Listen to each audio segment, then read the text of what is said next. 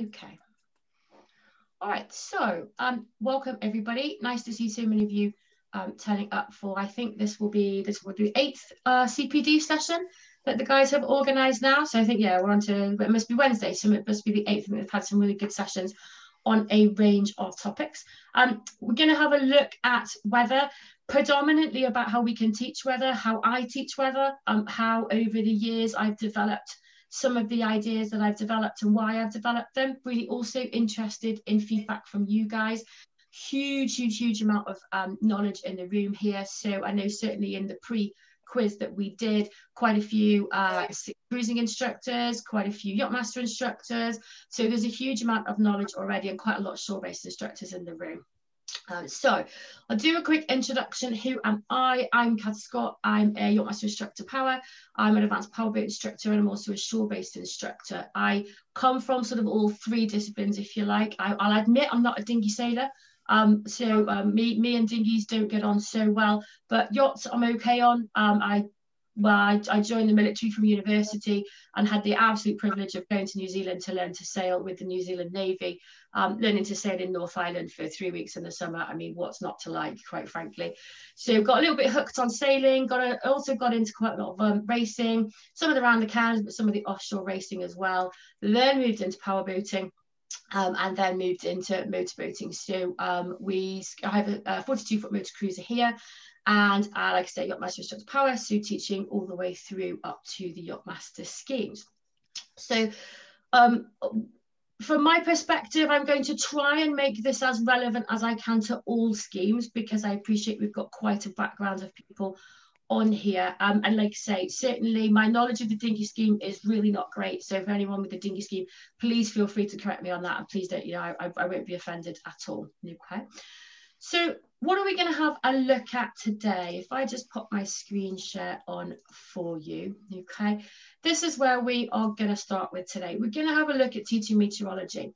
And the initial brief for this session was just about weather, like I say.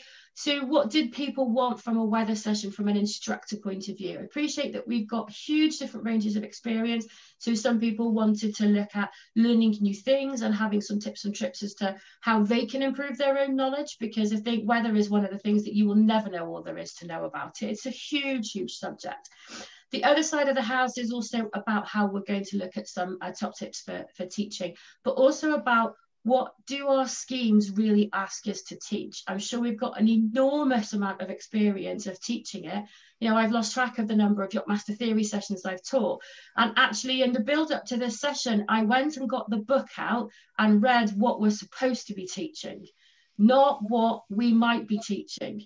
So there's a little bit in there. There's a little bit of an interesting game we're going to play a little bit later to see what do you know about what we're supposed to be teaching.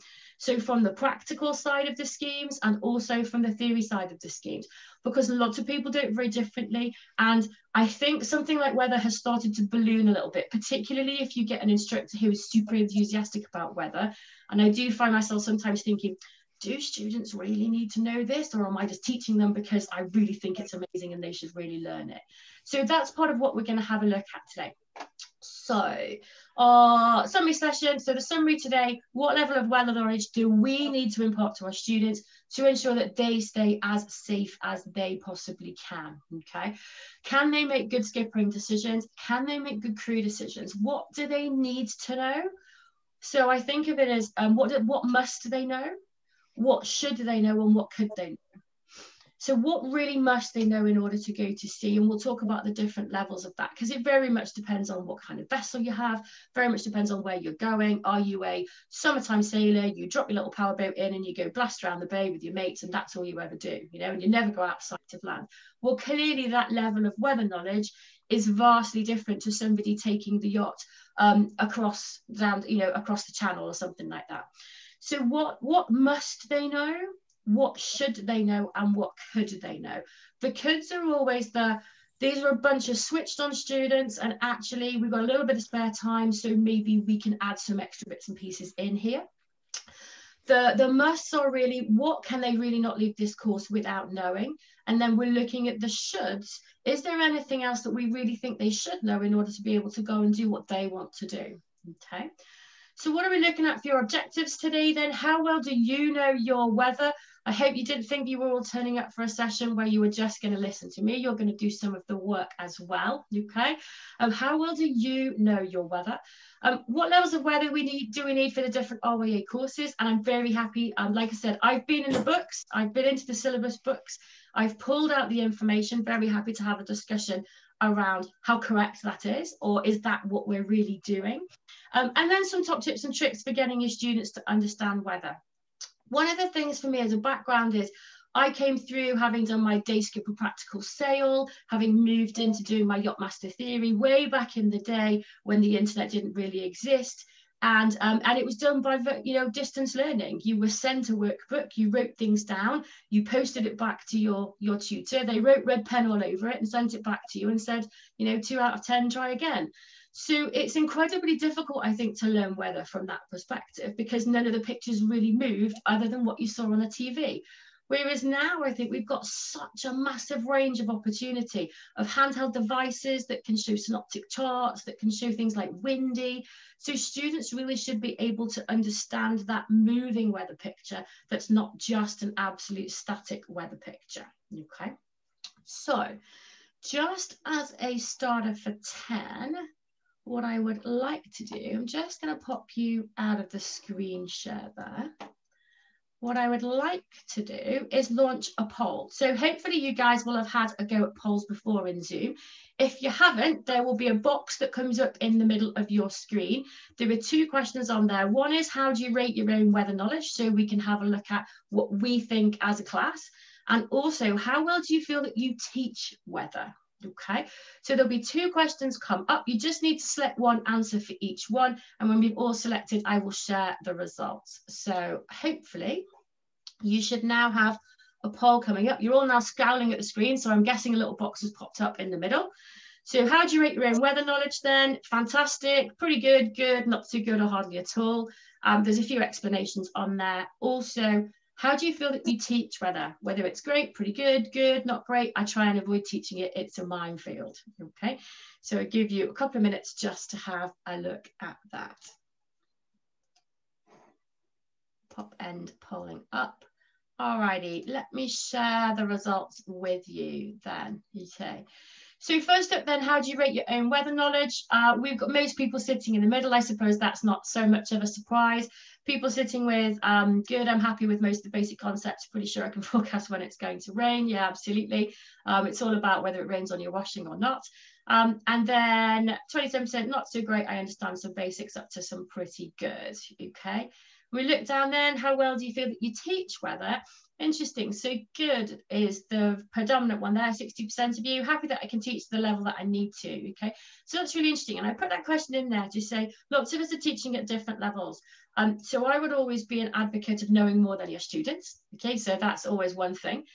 So if you are a Power Level 2 instructor, for example, it would be useful if you knew a little bit more about the weather than you expect your Level 2 students to walk out of the door with.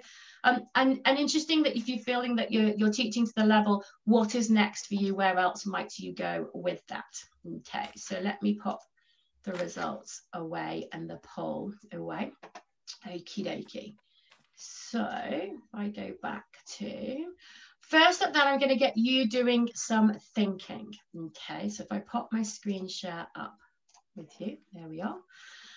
How well do you know your weather? Okay, so there's a few things appearing on there. What I'm going to do is I'm going to pop a file in the chat, which will be a PDF file. So you should all be able to read it. I'm going to pop it in the chat that you should be able to download. And then I'm going to break you out into what's probably going to be 4 breakout rooms. It's going to be completely random. So I'm not going to select you at all. I'm just going to let the clever box decide who goes in which room. And I'd like you to head over into your breakout rooms for a few minutes to have a look at, there are 15 questions. And on the question set, what I'd like to know is, you'll see the questions aren't just, can you tell me what rough sea state is, for example. It's how would you describe it? So have a think about what the answer is, about how you would describe it to a student, but also where do you think those questions fit on the actual schemes that we have? Do you think they're down at that beginner level? So that sort of powerboat level 2 level, that helmsman level, that dinghy sailing 1 and 2, I think it is. or are they at that more intermediate level where we've got intermediate powerboat, perhaps day skipper practical, some more of the day sailing for dinghies, and then up at the more advanced level, coastal skipper, yacht master. Okay, so let me just pop the file in the chat for you. Bear with me a second. Let me come off screen share there. There we go. Yeah, if you've not done the breakout rooms before, you'll get a message that pops up onto your screen right now that says go to join the breakout room. I can't make you go, you have to click join to go. Okay, so I will pop you into the breakout rooms and see how we get on. But I'm going to give you this 15 questions, so I reckon 5 minutes for 15 questions. Okay, what do we think? Yeah, maybe 10, we'll see. Okay, maybe 10. All righty.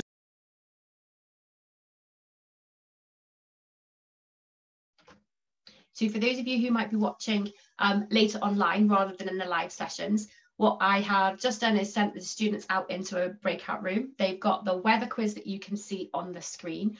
And what I've asked them to do is go through the questions and have a discussion in the groups, not just to come up with necessarily what the answers are, because it's not just a specific answer that I'm after, it's also how they would perhaps explain that to a student. So where we're looking at what does the term soon mean in a forecast, it's not just a specific, this is the answer that we're after, but how would we go about explaining it to a student, but also where do we see that that fits within the overall syllabuses from sort of beginner through to advanced. So they're busily racking their brains in their various breakout rooms at the moment, and they'll be back shortly. So I'll leave you with the quiz there just to have a quick look at.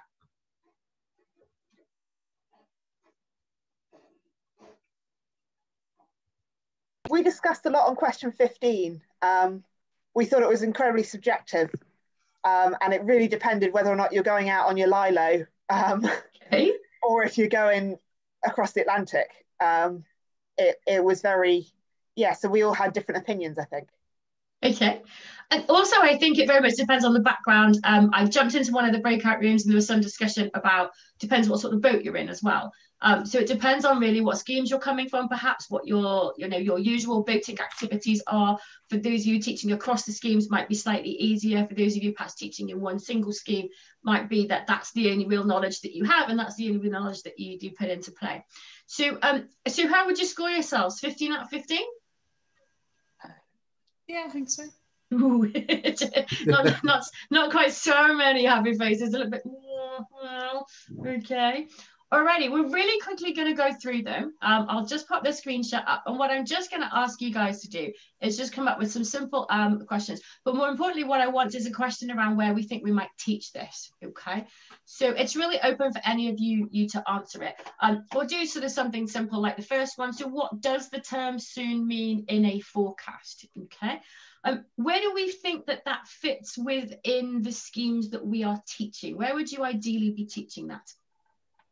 All schemes. All schemes, yeah. Where would we assume that students knew it? So where would you first be teaching that? Powerboat level 2. Skipper level, possibly. Powerboat level 2, yeah, absolutely, something like that.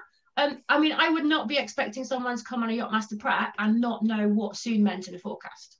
Mm-hmm. You know, I'd be kind of super disappointed. Molly, go for it. Sorry, I teach a lot of children, kind of 7 and 8 year olds. I wouldn't be expecting them to know that. I teach them dinghy sailing.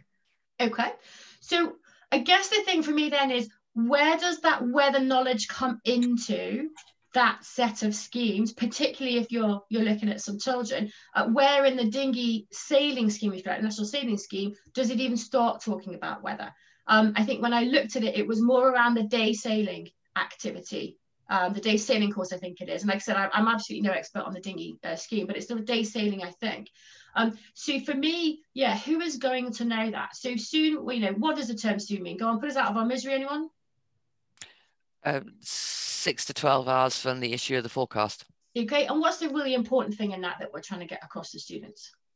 The issue of the forecast. Absolutely, because otherwise you get a whole bunch of students, particularly when they're perhaps doing day skipper theory or even Yachtmaster theory, who are just blindly learning all of these definitions, and they'll go 6 to 12 hours. And you think, great, but from when? Okay, is it important right now, or is it going to be important, you know, in a couple of hours' time? Okay, and the things that I've picked on here are some of the things that I tend to focus on when I'm teaching. So rather than teaching the entire set, if you like, these are the ones I look to focus on. So how do we describe moderate visibility then? What are we looking at for moderate visibility? 2 to 5 miles visibility. 2 to 5 miles visibility. And what's going to be one of the easiest ways of teaching that? Because if we just ask students to remember numbers, it's really tough. If you just say, here's a set of numbers that I want you to learn for visibility, there's another set of numbers I want you to learn for C state, you know, how can we go about making that an easier thing to teach for them? Look at the Isle of Wight and see if you can see it. Yeah, absolutely. Yeah, absolutely. So where are you teaching from, and realistically, how far away are some of the things that you are going to see? I think particularly if you're on a multi-day course where you have the option to talk about, well, yesterday we could see this, but today we can't.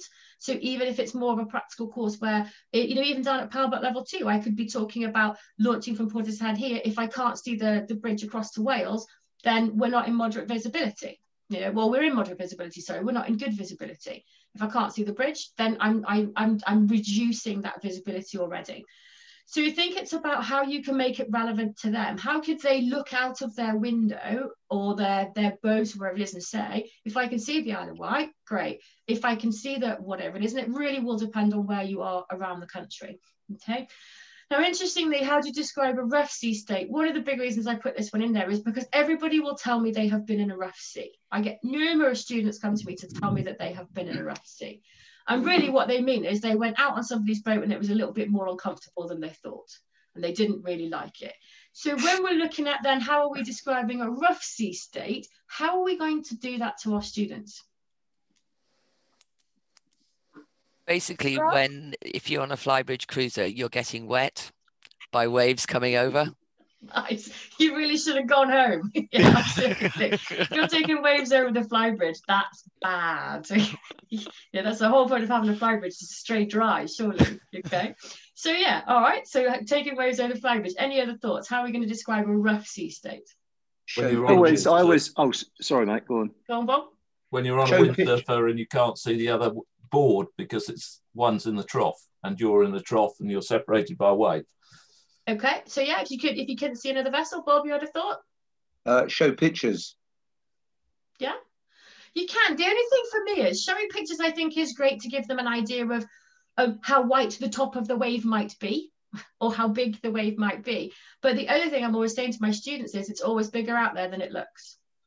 That's why I always, sorry, can you hear me now? Yeah, of course. I teach mainly day skipper, comp crew and day skipper, and I always make a point of saying when we're using these terms, imminent and soon and all that sort of thing, or moderate and smooth and slight, on the average sailing boat, for a day skipper level, I always say to them, be wary if it even says moderate, because most of these things are made for oil tankers.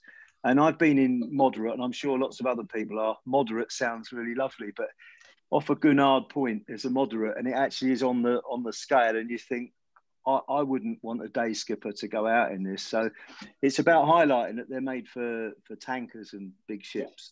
That terminology is not for small boats. Yeah, no, absolutely. I think that's a great point. And I think for me, it's also, like I said, it is that age-old thing of, yeah, I've been out in a rough sea, and then, you know, you start talking about wave heights up and around 4 meters, and then you see people sort of looking up at the ceiling going, that's quite big, isn't it? Really? I'm thinking, yeah. So were you really in that? Or was it just that it was uncomfortable? So for me, the big teaching point is you're absolutely right. If it's moderate, it's already going to be uncomfortable, pretty much no matter what you're in. I mean, if I'm going crashing around in a rib and I want to do rough water handling, that's great. But for anything else, it's going to be pretty miserable. And my students are probably not going to be having the best time, I would suspect, because then we're into the fear factor, then we're into the feeling sick, then we're into the I don't really want to do anything. So actually, whilst it is nice, I think, for students to experience something a little bit bumpier, I think there has to come that time of, you know, we don't want to have to charge out there and go, oh, look, it's really rough over there, let's go give it a go. Because again, what are we recommending to people? If it says rough in the forecast, is anyone going to recommend anyone to go to sea? Depends what vessel you're in, really. I think if you're in a larger vessel, it's not going to be nice, but you might be on a time frame. You might be, but I think when we're looking at what we would reasonably go out in, and what we would reasonably be recommending, and come back to the people will come and do a training course with you in order to do what? So that they can either go and get some more experience, or they can take their own boats out. What are we realistically looking at? You know, we say to moderate, absolutely, Alan, take your point.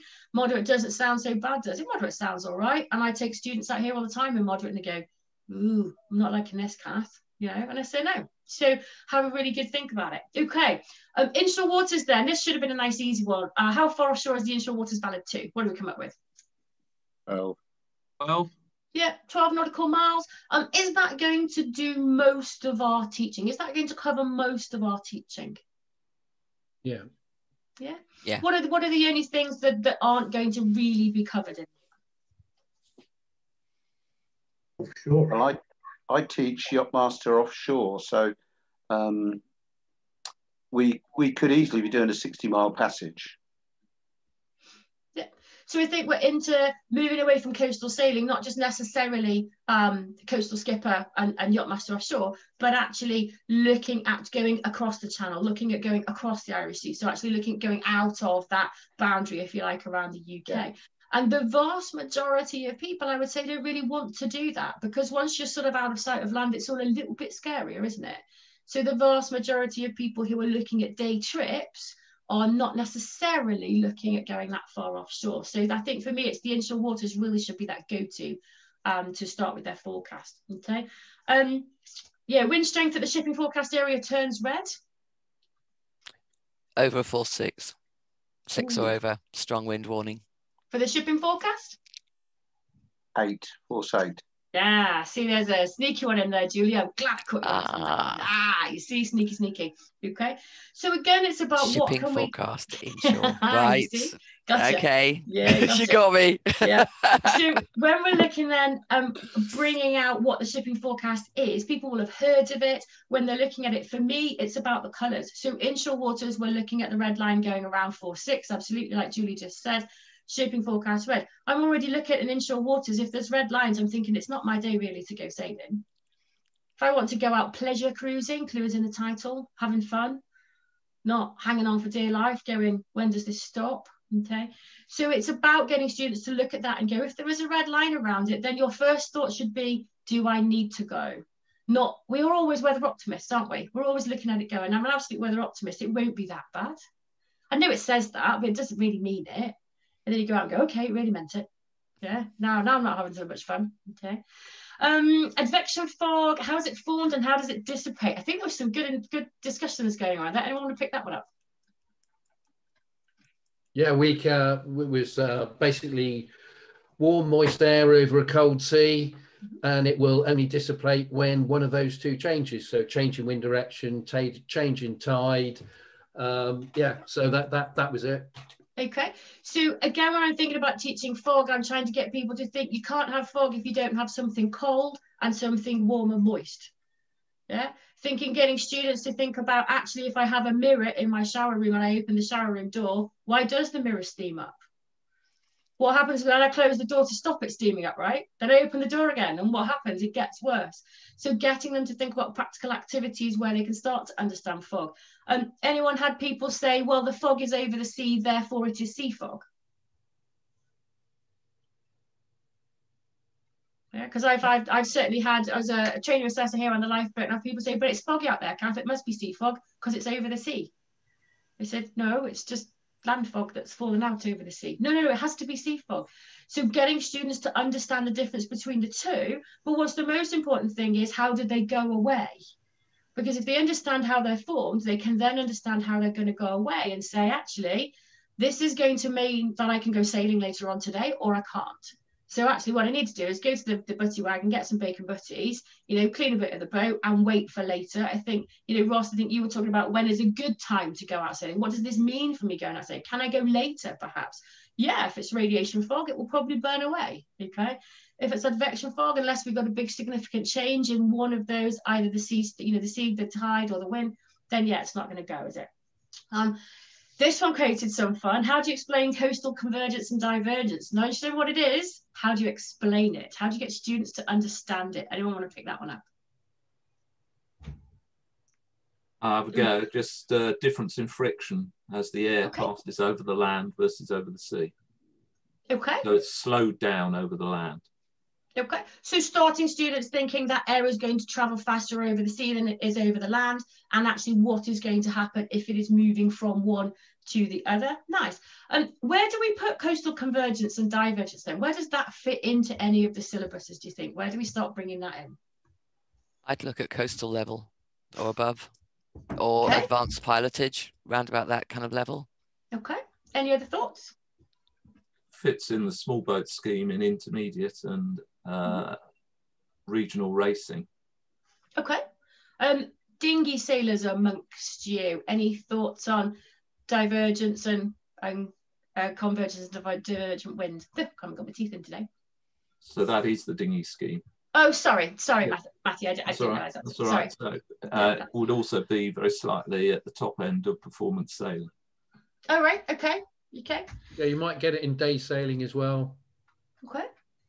So it's an interesting one. It'd be interesting to see where it actually fits on the syllabus for you. How's a sea breeze going to affect your sailing trip, and where might we start talking about that kind of sea breeze with people? Rating it out. Yeah. No, go for it. Go on, Molly. We'd be talking about sea breezes quite early in the syllabus, because especially I teach down at Chichester Harbour, and we can rely on a sea breeze pretty regularly in the summer. And so we'd be talking about that even with our small beans, maybe at stage 2 or 3 even. Okay. Maybe not stage 2, that might be a bit early, but stage 3 or 4, depending on their age, quite happily. And how would you go about explaining it, particularly if you're looking more at, no, but also it's an as well as, how would you go about explaining it, particularly to the younger audience? So we talk about hot air rising, and we'd normally get like a whiteboard out and different kind of whiteboard pens, and it'd be all very exciting. But hot air rises, and that leaves a vacuum. So we talk about the air kind of being sucked in from the sea, and that creates a kind of sucking in motion. And yeah, you get it going around in a sort of circle. So that's how you get your onshore. Yeah. Nice. Any other thoughts other than perhaps in the dinghy scheme, where we're going to be looking at the sea breeze? So I think we said sort of powerboat intermediate level, that kind of thing. Day skipper practical? Maybe? Yeah, definitely day skipper practical. Okay. Is that from a sailing or a power perspective, Deb? From a sailing. Okay. And a typical example, one that I brought up in our discussion group, is I had a chap on a day skipper practical, and the forecast for the day was a force 3, and we ended up in a force 5, and he struggled. He couldn't cope with it, and in his debrief he told me that he wouldn't have gone out in that, but of course it was never forecast. It was because the conditions were right for that to form. Okay. So it was making him understand that it isn't forecast, that you've got to look and understanding the conditions that may create it. Yeah, absolutely. And go the other way and you have no wind at all. Which from a motor or a power perspective, we're liking. It's great news, yeah. Okie dokie. Now this one I had to stick in there. Oh, sorry, Matthew, go on. I was just going to say, just building on what Molly said, when you're inland, so a noticeable effect at Queen Mary, which is near Heathrow Airport, is you can't teach dinghy sailing until the concrete's hot enough, and it generates a sea breeze on the west side of London. So it's just interesting. You can bring it in to inland people as well as to... Nice. Yeah.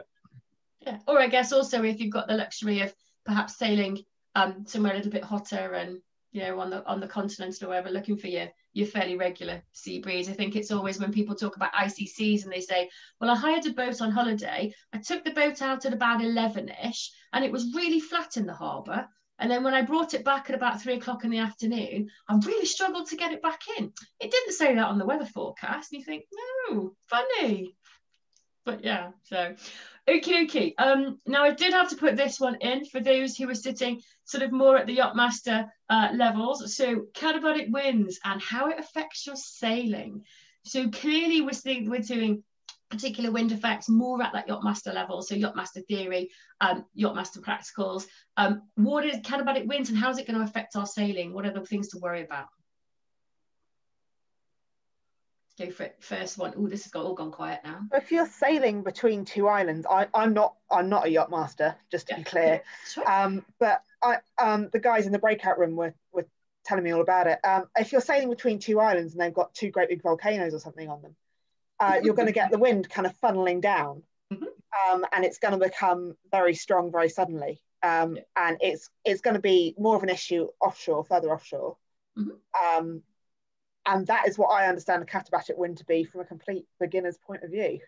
Okay. Any other thoughts on katabatic winds? Yeah, I think it's more of an issue when you're at anchor, really, overnight, with the wind tumbling down the valley. Okay, that's an interesting. So rather than sailing along somewhere where perhaps you're going to get more hit by that katabatic wind, what's the effect that it's going to have as it does tumble down to you sitting at anchor? Yeah, interesting thought. Yeah, really interesting thought. I was anchored off of Sark some years ago, and the wind was blowing from the east, so I thought, I'll just get in nicely behind Sark, have a nice calm night. So I was on the west side of Sark. But, we had to set a real good anchor watch up so that we didn't drag, because the strength of the wind just coming over the saddle at Sark and falling down the hill, you know, it was probably blowing, I would guess, force 4, force 5 on a katabatic wind. Yeah. That wasn't nice. And I remember once in a tall ships race, kind of in the fjords, where, you know, we were on an Oyster 68, and it really went, it was scarily went over, you know, and that's sort of 30 tons of boat. Yeah. Yeah. So I think it's also about how do you balance the fact that it's a theory session, if you like. So you're going to have to talk about these katabatic winds. How can you bring those stories into making it more real for the students? Because effectively, otherwise, you're just showing them a picture of a hill and saying, well, you know, it falls down the hill kind of thing, and it'll get a bit breezy. But what is the so what for the students learning it? Are they learning it just because it's on the syllabus and they have to?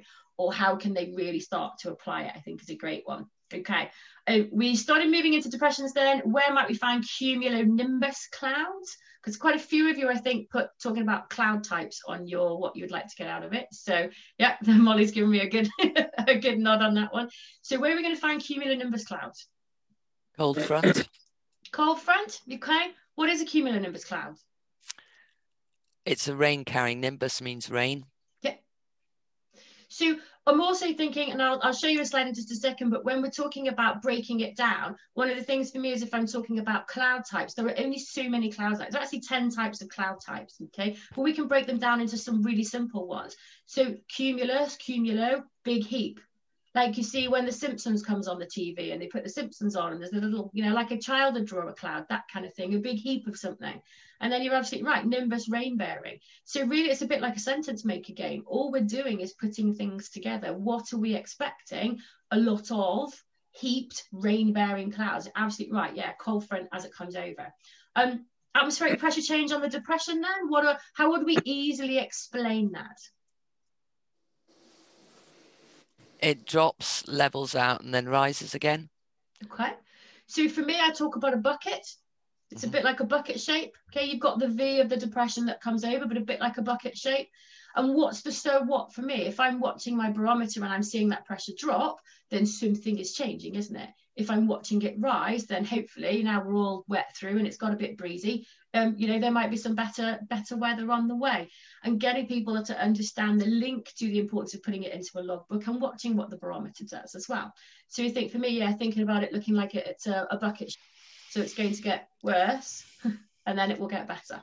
Okay. Now cirrus clouds. I popped into one of the breakout rooms with some interesting discussion about cirrus clouds. How are cirrus clouds formed and what might they signify? Notice I said what might they signify, not what do they signify. Okay. Anyone want to pick that up? Yeah, they're ice crystals, and it's a very high cloud, and you see it at an early stage when a front's going to go through. Yeah. Okay. So what are we getting the students to look for? It would have been relatively blue sky, would have had some nice sailing, and we start to see some of those cirrus, those high level clouds. Mare's tails, locks of hair.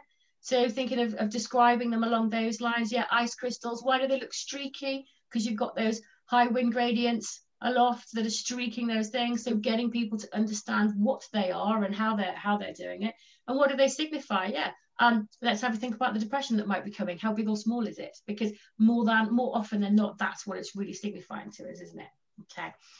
Now this one created a little bit of a discussion. Most of this was around, it depends how big the boat is and where you are and whether it's wind over tide and so on and so forth. So your friend owns a small power boat, looking to set to sea in an ebb tide against a forceful southwesterly wind. What would you advise? Now, I think I popped into one of the breakup and said, this is my world all over. So think Bristol Channel, tide goes one way, tide goes the other way. If there's an ebb tide and you've got a southwesterly wind, forceful, we've potentially got 5 knots of tide in one direction and forceful wind coming up in the other direction. What are you going to be advising your friend in their smallish powerboat?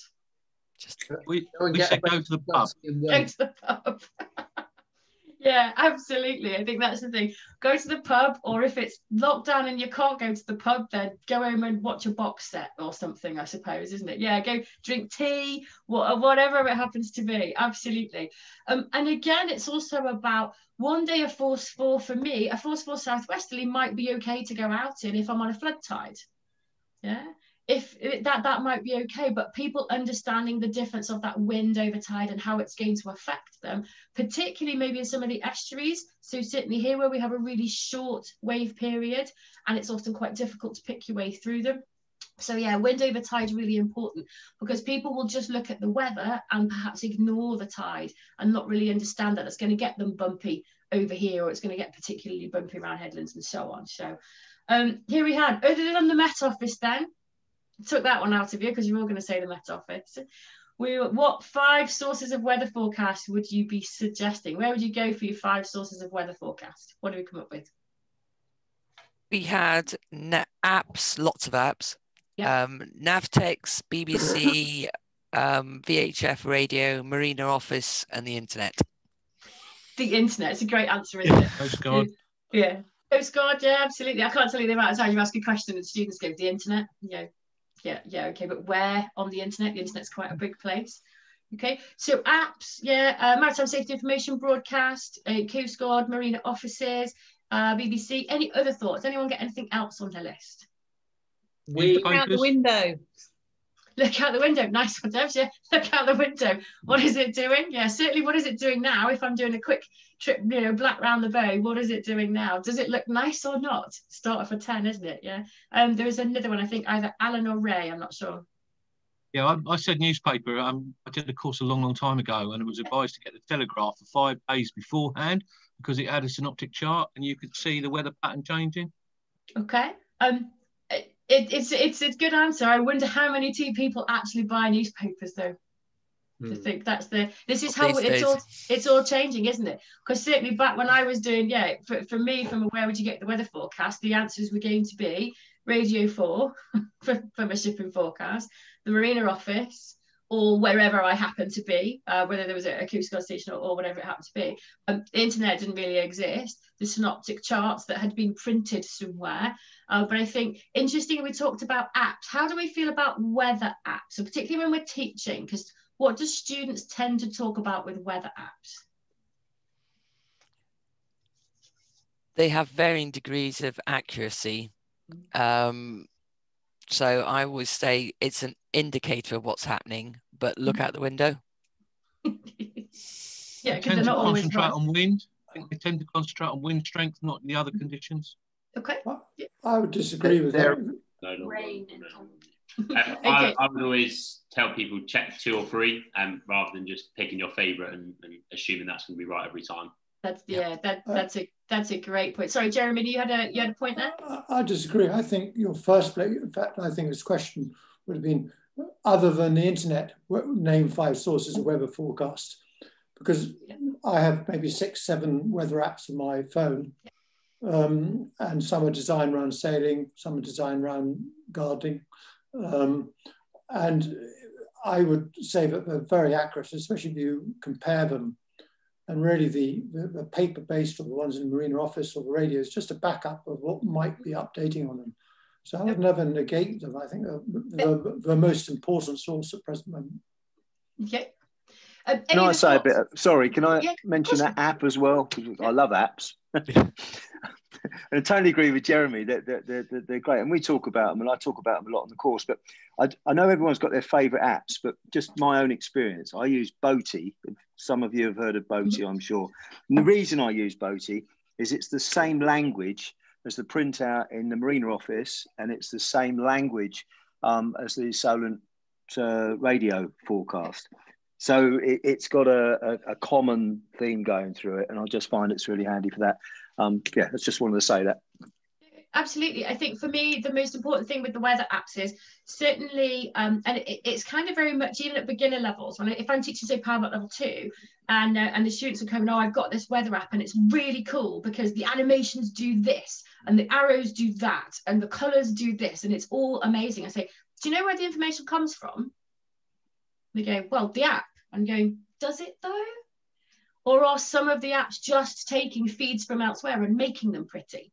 So we think that it's a really good point of more than one. Boaty, yeah, great example of an app, but it's having a look at more than one, because then the students say to me, but there's 2 apps here that don't agree. How can that be? Which one is right?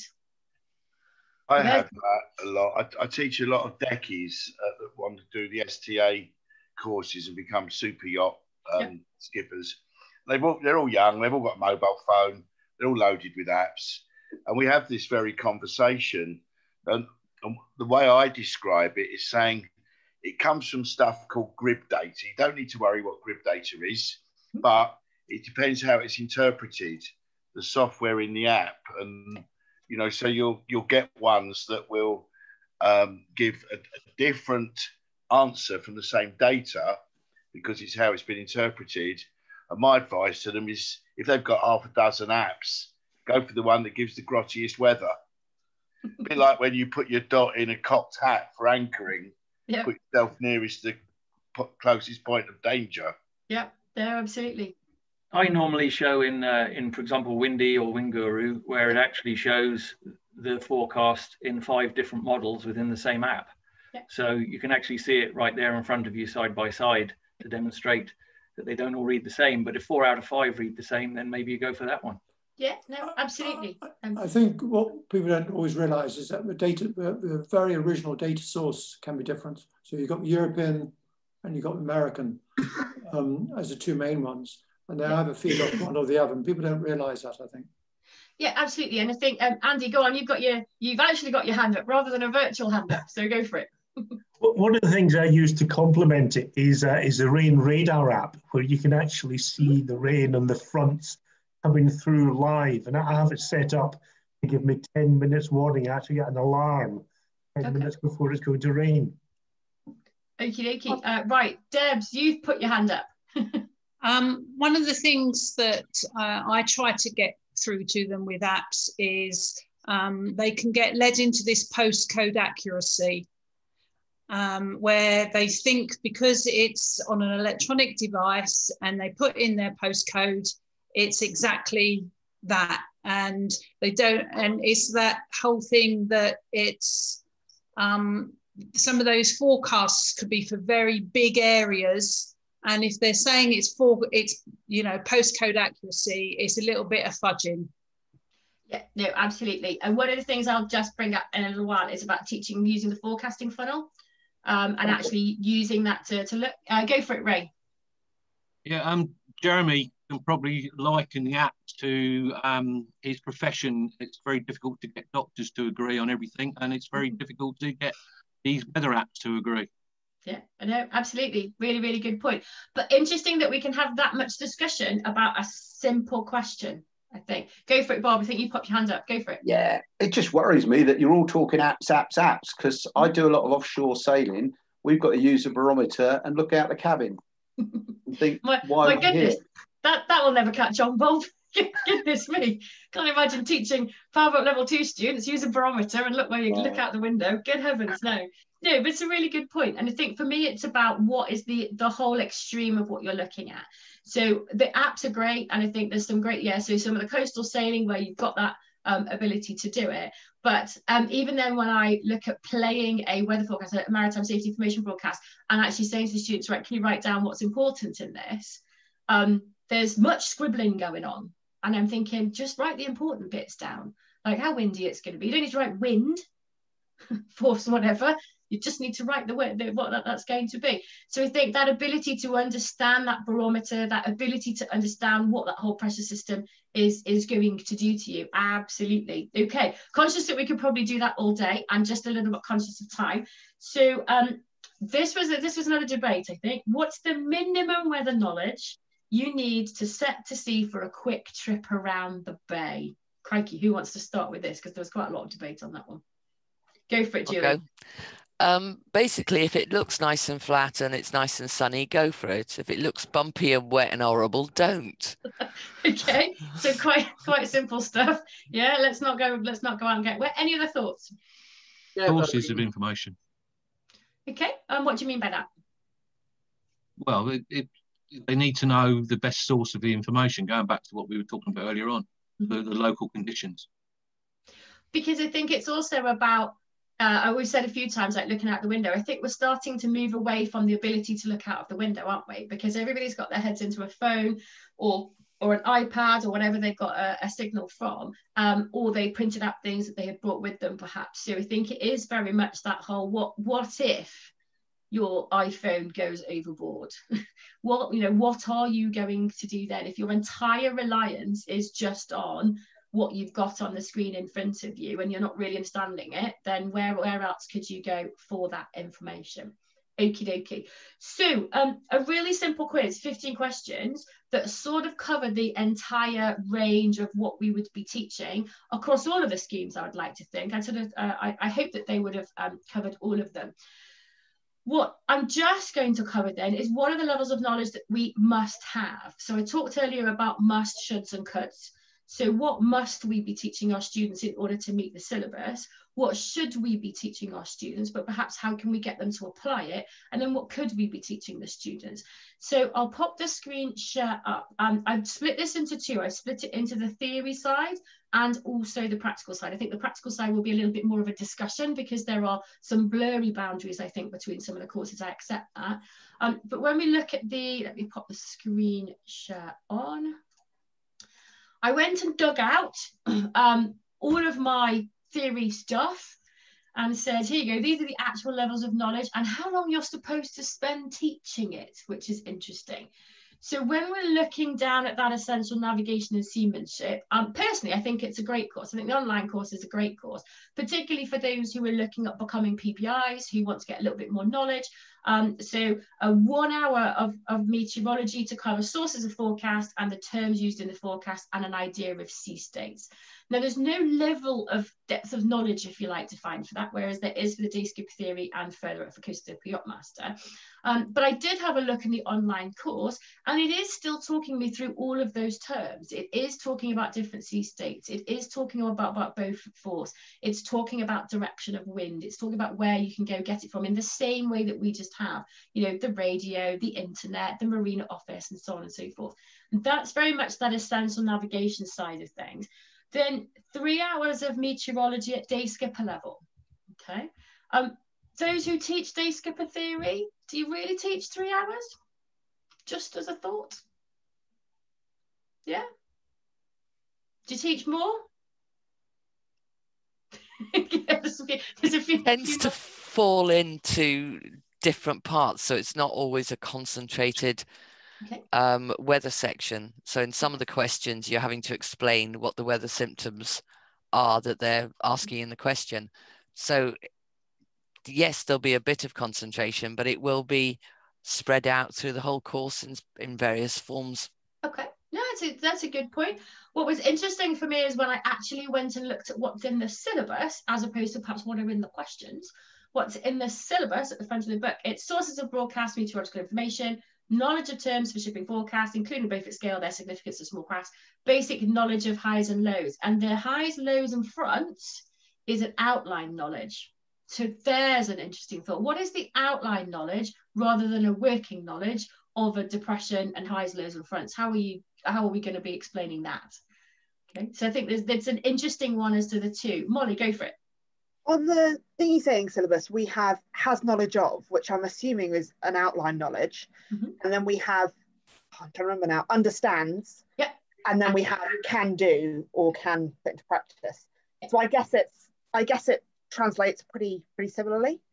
Yeah, it can do. There are two. So there's in-depth knowledge. So for the theory side, in-depth knowledge, working knowledge, and outline knowledge. So there's still those three categories, similar to how we would expect it on the practical side of it. But I think for me, it's interesting. The working knowledge sits more around the broadcast. It's around the Beaufort scale. It's around some of the knowledge of terms. So if you say a working knowledge of the knowledge of terms used in the shipping forecast, where do you stop? What are they supposed to do at the end of that? Is it to be able to quote, you know, for those of you who remember the old Yachtmaster Theory weather papers, of having to learn every definition known to man so that you could recall it like that and pop it down on the paper and then think, I'd just have like a laminated card on my boat. Why do I need to remember this? Okay. So I think it's interesting. Where do you stop with that at day skipper level?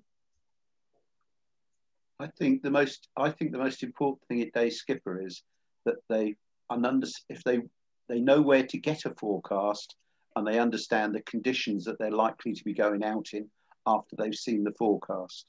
Yeah.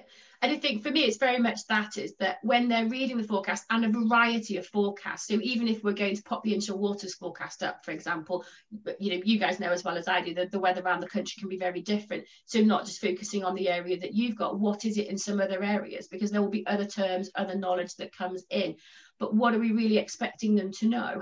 It's the what's in it for me, what's the so what for me, isn't it? If I read the forecast, what are the things? And I would always say, you know, when we're looking at sort of the day skipper level or the Powerboat 2 level, perhaps even the intermediate level, as soon as you've got a red line around that inshore waters, you should really be asking yourself, do I need to go to sea today? Now, it might be that you've got some local conditions where actually you've got some shelter and it doesn't matter that it's a force 5, you know what I mean? But actually my first thing should be to students to say, if you look at it, let's start with the should I go to sea today, not I am going to sea today, what is going to happen to me? I think that's probably one of the most important things. Basic knowledge of highs, lows and fronts, then outline knowledge. How are we going to do outline knowledge of a weather system? Surely you know it or you don't, right? It's a general expectation rather than in detail labeling. Yeah. Although when you look in the book, it's actually got those weather systems there, and they're supposed to be able to understand whether it's a convergent system, divergent system, whether the winds are going in or out, all that kind of stuff. So I think, yeah, for me, it's about how do we take it practically into the next stage, okay? And then everything else from a Yachtmaster perspective starts to bring in some more of the things like the weather patterns. So what are the weather patterns associated with the various frontal systems? How can we interpret it?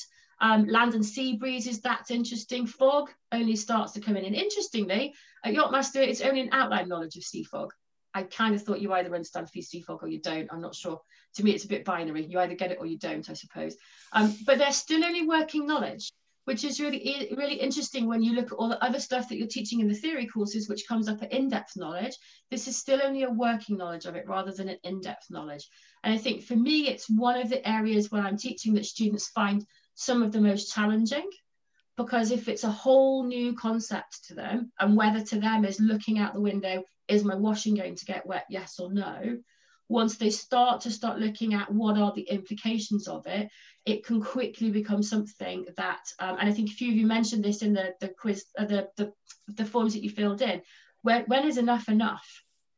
At what point do I stop on a day skipper and say, you can broadly understand wind direction, you can broadly understand what impact that's going to have on sea state. You're going to be walking away from this in theory, moving into an intermediate powerboat course perhaps, or into a day skipper practical, where it is going to matter that you can make these decisions. Yes, you are still very much being monitored by an instructor, and it's obviously their decisions about where you're going and where you're not going, but actually it's much more about how you can apply it to, are we going to have a good day out, or are we going to have a really bumpy day out? You know, where you have the luxury of going out somewhere and turning left or right, that's a big thing for me. We just go out into the channel. But if you have that, then that's great. Go for it, Ray. Yeah, I've over the years, I've done a few of the Yachtmaster courses, theory courses as a student, when they had the old Met paper. And I've been doing the courses as an instructor with Bob Russell, where they do the newish scheme now, where it's all part of passage planning. And my observation is that the people that go through courses now have far less knowledge of meteorology than the ones did before. And you can almost get through the Yachtmaster theory papers with hardly any knowledge of Met if you get good marks on the other papers or the other parts of the paper. Yeah, no, absolutely. Go for it, Robert. Yeah, I was just, I mean, I work with Ray, so yeah, we do a sort of 15 minutes every morning on a Met, certainly for the Yachtmaster, and I do it for the day skipper. In fact, for all my dinghy sailing, we always start off with a weather brief and a tide brief. Even though we're sailing in Bristol docks, we don't get the tide, but we do that. So yeah, it's and that really is good. The sort of 15 minutes at the beginning of each day, looking at the weather charts, looking at what we're going to get, looking out the window, they build up the knowledge over the week of what that all means. Yeah, and I think it's really interesting. So my background is ex-military, coming from the RAF, we would always have had a weather brief at 8 o'clock every morning before we'd go flying. And it was always that. It was the whole weather brief. What was the weather doing today? What's the weather likely to be tomorrow? What impact is it going to have? What are the restrictions it's giving us?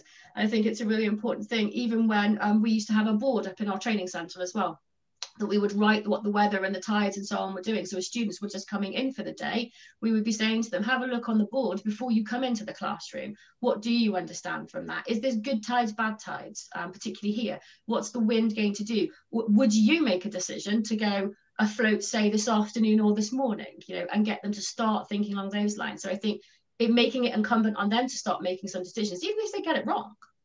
But it's what is important to them. So, dinghy sailing, novice doing a stage 1, stage 2, you want nice light winds for them. If you've got a stage 4, they want a decent amount of wind because they don't enjoy it otherwise. So it's sort of, what do those conditions mean to you? When is it rough to you? Not necessarily it says it's rough in the forecast, where actually that's rough for everybody. It's what does it actually mean to you? It's very personal. I think it is, and I think it's also the idea of wind and its effects on a boat. So this perhaps moving into more the practical side of it. I certainly did some own boat tuition for a couple, and he's a lorry driver, and they had a sort of a 9-meter motorboat, and they said, I know that the tide's going to affect the boat, but the wind's not going to make any difference to my boat, Kath. I went, oh, okay. 9-meter Mary Fisher, I think you might find it will. And he was completely oblivious, because in his lorry, he drives his lorry and it goes where he tells it to. And he thought he would drive his boat and it would absolutely go where it tells it to. And when we had a force 5, 6 in the marina trying to do some slow speed handling, he just didn't understand why the boat was moving. Just couldn't get his head around it. So I think also that ability, I mean, I kept saying to him, well, it's the wind. Well, but this is a heavy boat. I'm like, but you're floating. Come on, really, this is rocket science, we're gonna have to get this. So I think for me it was really interesting to have a look at the fact that it was a working knowledge of it. We're getting into different types of sort of local weather, if you like, using a barometer as a forecasting aid. So I can't remember who it was, I think it was Bob, I think you mentioned that one. That is part of the Coastal Skipper Yachtmaster syllabus, so anyone coming out of that should be able to use that barometer as a forecasting aid. So how does this relate into the practical? Sorry, Jeremy, you've got a point you want to raise? Well, apart from lots of apps for the barometer, but that's a different issue. No, I mean, what you talked about a lot, and I'd like to ask is, you talked about the significance, in a general term, significance of all this data which you're getting in. How does it affect you? How much do you need to teach the underlying theory of why these situations change? Because that, I think, at the end of the day, gives lasting knowledge, whereas you forget, that picture, you forget what was significant. Well, you might understand the significance, but you're not quite sure how to interpret the data you get.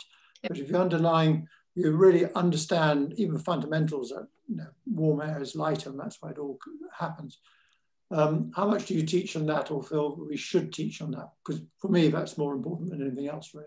Okay, hold that thought. Hopefully I'll come to that. Let me do the practical bits of how it is, fingers crossed, and I'll come to that because I'm going to talk about the weather forecasting funnel and how we can use that to start big and bring some of the basic concepts in before we even go with, and that hopefully will cover all of the schemes. And I would say pretty much no matter what age you are. So Molly, I think even when you were talking about some of the littlies, then there might be some bits and pieces in here. Okay. So this is what the practical looks like then, okay?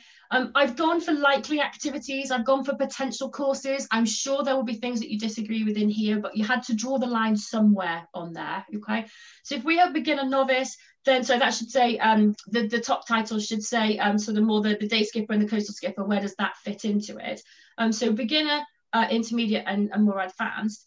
We're really looking at obtaining forecasts as a source of information and the significance. And this is what it's saying in some of the syllabuses. So looking up in the, I did have a look in the Dinghy International Sailing syllabus. So I did go and look in there as well as to what it is, which was the sailing level 1 and 2. And for me, we're looking at if people are going offshore, well, if they're going sort of less than 3 miles, so they're going to be within a bay, they're going to be within that sight of land, that kind of thing, just how they can obtain it and the significance. And interesting, when you look at the day skipper side of it, it actually says record the weather forecast from a radio broadcast. That's it. That's really it for the day skipper practical. And I'm thinking we probably do quite a lot more than that, don't we? We're probably looking at how we could actually use that weather to plan. But when you actually look in the book, that's what it's after. And then for the coastal skipper yachtmaster theory, how does that feed into the practical side of it then? Into obviously sort of more advanced powerboat. I'd like to think that my advanced powerboat students have done yachtmaster, but many haven't. But much more about that, the definition of terms, the local effects, interpreting the forecast, and then actually using weather to plan a passage. Interestingly, up at that more higher end is the first time we really use weather to plan a passage. Whereas I would think quite a lot of us are probably bringing that down a little bit. I mean, I certainly would be talking about how we can use weather to plan a passage from a day skipper perspective. Whereas, you know, from an actual what's in the book, that's kind of what it says. Any thoughts on that? Bring you all back from a practical perspective. Just perhaps on the dinghy scheme, what we actually have is a wind guidance according to the different courses that they're doing. Okay. So level 1, level 2 is light winds, whereas seamanship skills and the others are moderate winds. Okay. So it actually formalizes it. Okay. And I don't really think we have that in any of the other schemes, do we? Not that I'm really aware of. We all have sensible winds that we wouldn't go out in. But any thoughts on that for the bigger schemes? Go for it, Molly. Bigger schemes, just building on what Matt said. For the centres I work at, you definitely have force caps as well. So you wouldn't take any beginners out in anything more than a 4, or even a 4 sometimes, whether you're a DI or an SI. Yeah, that's just the centre rule we have. I don't know if that's the case with day skipper instructors or not. I don't know. So those who've taken day skipper practicals out, what sort of weather have we been out in?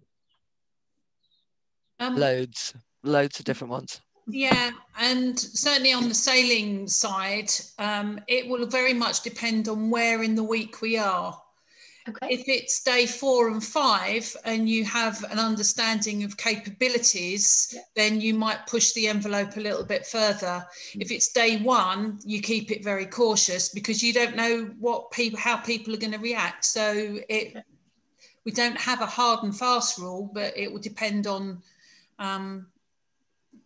where we are in the course, really.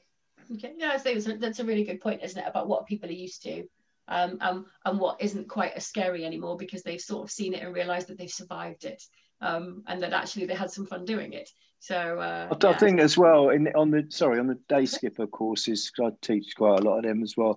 In the Solent, when it gets a bit windy, like over 30 knots, I don't know what everyone's threshold is, and I quite agree. It depends how experienced the crew is. It wouldn't be the first day, but a hell of a lot in the Solent to me, and I'm sure to the others, depends on what side of the Solent we are. Yeah, if it's blowing off the land, you can tend to push it quite a lot more than being the other side. So quite often we come out of Portsmouth Harbour and go straight over the Isle of Wight if it's from the southwest, and you can take quite big winds then because it's flat, and that seems to be the issue. That's it. I think, I mean, that's absolutely right. It's nothing to do with the wind. No. It's only to do with the waves. Okay. And I've taken very novices out in big winds, bet on flat estuary water. But as soon as you get, you know, from Hayling Bay through to, I'm in South Sea, from Hayling Bay to Solent, it's a completely different animal for the same wind. Very different. Go for it, Molly. When we're teaching children as well, we have, so I had a shocking day a few years ago, and I had 2 people get hit by the boom, and it was a nightmare, and I was really upset, and there wasn't any long-term injuries, it was all fine. And the SI debriefed me and said, actually, the sky changed colour, and your children suddenly got a whole lot more nervous because it went a little bit grey, the sun went in, started spitting a bit. Yep. And yeah, your pupils suddenly realised they weren't as confident as they thought they were. And the wind, I realised, yeah, the wind speed didn't change, nothing really changed, but the sky changed colour, and that can make a whole lot of difference. I think it's you know, vastly different if the sun's not shining anymore, isn't it? Yeah.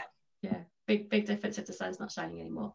Okie dokie. I think that's been a really useful discussion. So hopefully that has given you more of an idea of actually what the schemes are supposed to be teaching, I'd like to say. So that's what the books say. I know we all teach slightly different things. And what I would just want to do, just for sort of the last 15 minutes or so, is just have a look at some of the ways that I teach and show you some of the slides that I use or some of the methods that I use.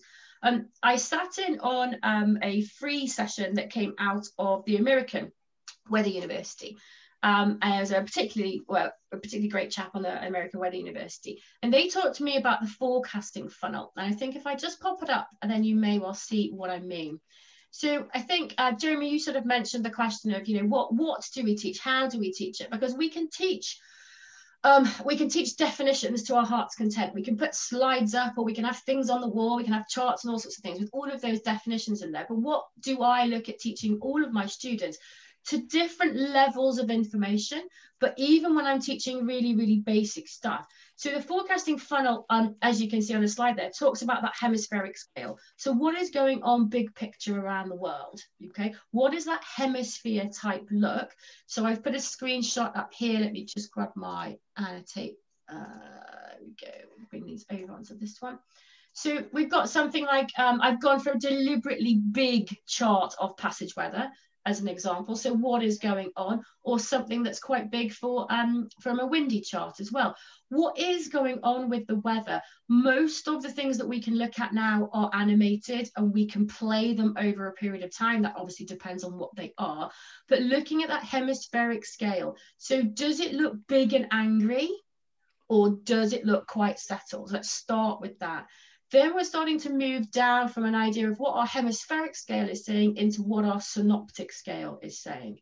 So down more at our synoptic scale, where we're getting that little bit more information, perhaps about looking at our isobars, starting to bring in what the fronts are doing. What does that mean? Because then we're looking at, are we going to get wet?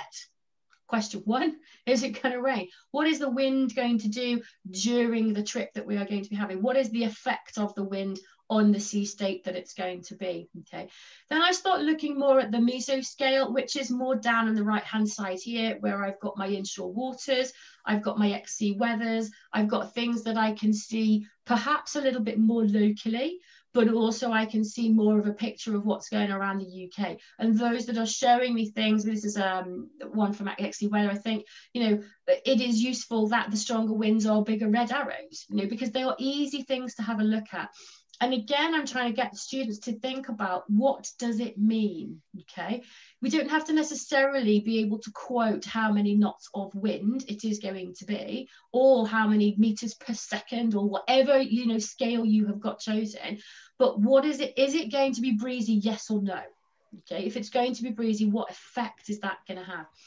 Then when I come down to my more local scale, I'm selecting in on one of the areas on the inshore waters, or this one I put on the left-hand side for you. Here is an idea of, this is our Avonmouth docks. They have a live weather stream, which I can also hear when the shipping is coming in and out of Avonmouth, and they're talking to the VTS here as well. So I'm starting to look at, what does it really mean today? So what did it say that it was going to do? What was the wind direction that I was looking at? You know, some students looking at me going, well, they kind of understand that northerlies are cold, but sometimes they've never really understood that that means because they come from the north. So tide going to a direction, wind coming from a direction. And I'm saying to students, we know where the wind came from. We don't necessarily know where it's going to go to, because there are lots of things. We've talked about convergence and divergence. We've talked about also those mountainous effects, all those kinds of things. We definitely know where the wind came from. And what I'll come to in a minute is the air masses that I would teach.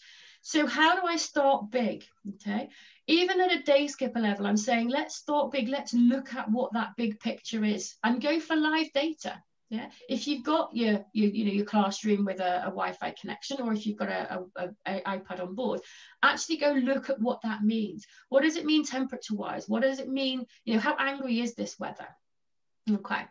I tend to teach using these weather modules. This is how I split my sessions up. This is, like I say, my personal preference. It gives me the option then of going backwards and forwards between some. I'll take you through the introduction to weather in a second. So I think that was really Jeremy's point as to where do we even start with this. Yes, I do about weather sources. And again, all of those things that you said, boaty, windy, and so on and so forth. Yeah, absolutely great apps. What the definitions are. How the pressure systems work. What is a pressure system? But I'm not really going to teach pressure systems until I've taught my introduction to weather, which is going to include global winds and a jet stream. We even hear people talking about the jet stream, where the jet stream is on the BBC weather forecast. So reasonably people will understand what that jet stream is. I appreciate some of the more younger students might not, but would they be able to understand a big ribbon of air that is driving it? Yes. Have a lot of them watched Finding Nemo and understand the ocean currents? I think is it Finding Nemo when they go and jump on the back of all the turtles going on the Great Australia Current?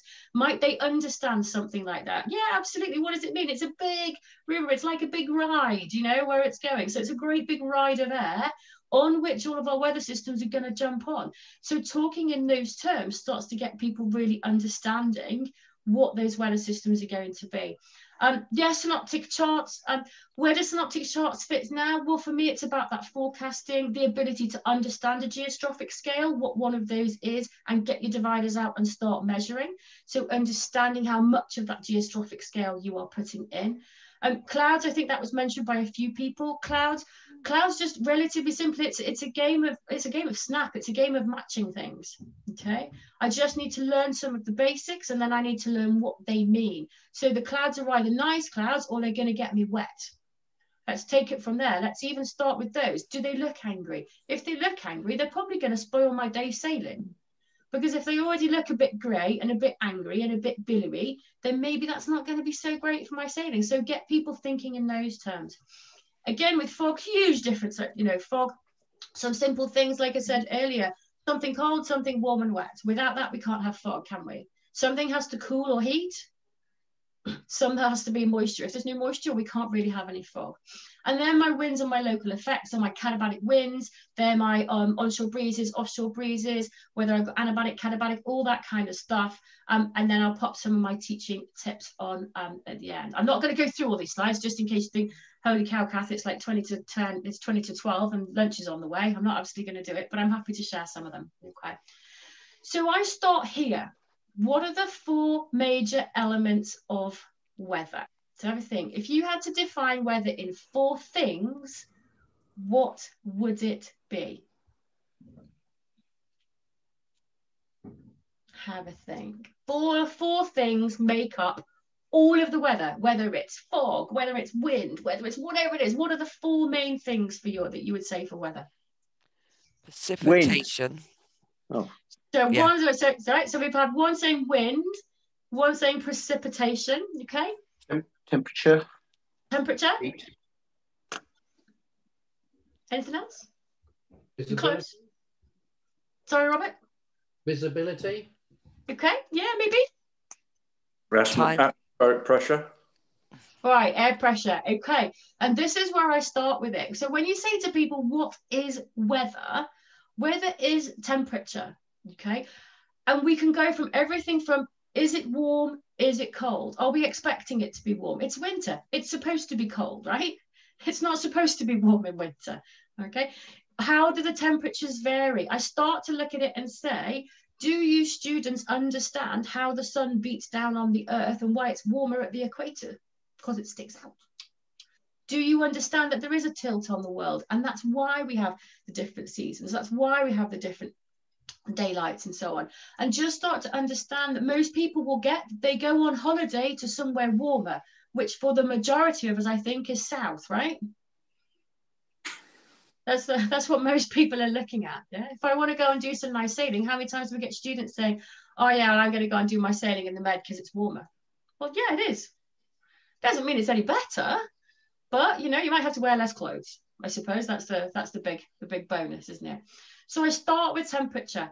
Then I talk about atmospheric pressure, air pressure. Okay, so what effect is gravity having? What about the air pressure here? Okay, how are the molecules in the air starting to contribute to the weight of the pressure? Okay, people will tend to have heard of, and I appreciate Molly, not necessarily the kids, but they will tend to have heard of high pressures and low pressures. Okay, what does that really mean? Where do we even start with that? And then I look at the wind, because when we're talking about things like sea state and so on and so forth, we're looking at it in terms of how windy it is. And then the last one is humidity. How much water vapor is in the air? And out of those four basic things, we can create all of the weather that we are talking about, whether it's divergence, convergence on the coast, whether it's a high pressure system, whether it's a low pressure system, it all relates back to these four major things. So I'm talking to students, what do they already know about that? How much do they already know? Have some of them perhaps been on holiday to warmer, more humid climes and understood it? Do they get that the jungle is more humid? Do they understand those kinds of things? And if we can come up with those things, when we start then moving into warm air versus cold air, it starts to make a little bit more sense. So hot air balloon. How does a hot air balloon work? We add the heat into it, the molecules move further apart, the balloon expands and it rises.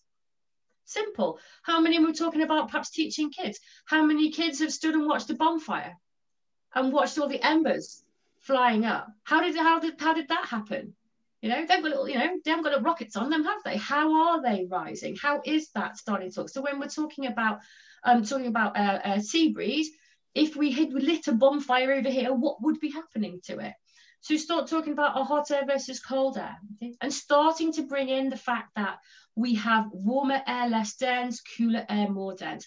And again, I'm also thinking of trying to say warmer and cooler just means warmer than it was or cooler than it was. It doesn't necessarily mean warm or cold, because we could be in winter where our warm sector is still cold. It's just slightly warmer than it was before, okay? So I think getting students to really understand that, for me, is really important.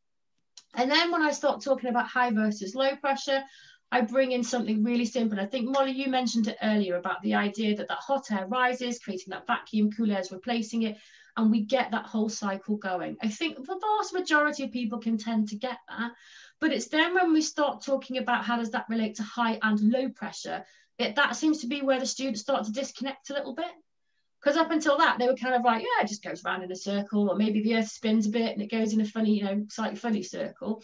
But what does that mean? So if it isn't pushing down as much, it's creating an area of low pressure. If it is pushing down a bit more, it's creating an area of high pressure. So that when we move on to something like with the simple sea breezes, I'll pop them all up, the simple sea breezes and land breezes, they're already thinking some way in those terms that you want them to be thinking about.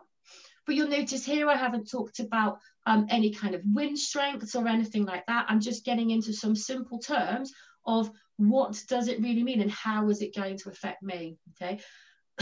Any thoughts on that so far? Let me just come back out of the screen share for that. Any thoughts on that? And these are all things, these are all pictures. I'd like to say that I've created all these pictures myself. I haven't. These are all stolen off the big internet. I was really pleased that you brought temperature in as the first thing, because when I've been teaching weather, particularly at day skipper level, people say, well, the shipping forecast doesn't ever say anything about temperature.